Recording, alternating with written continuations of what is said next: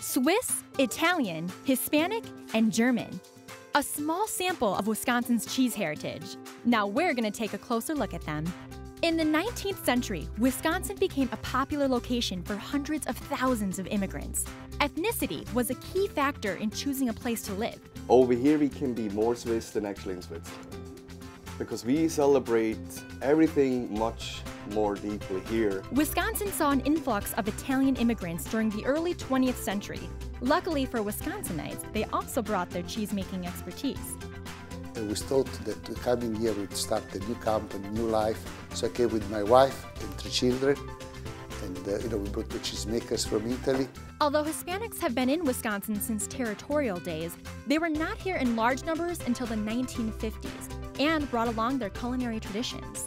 Milwaukee can boast the largest population of German heritage in the state, so it stands to reason that the only creamery in Milwaukee would cater to those people. The reason we make pork at Clock Shadow Creamery is to connect to the German culture and the German heritage that's in and around Milwaukee. Wisconsin's diversity makes it one of the best places to learn about, as well as taste, some of the different cultures that make us America's Dairyland.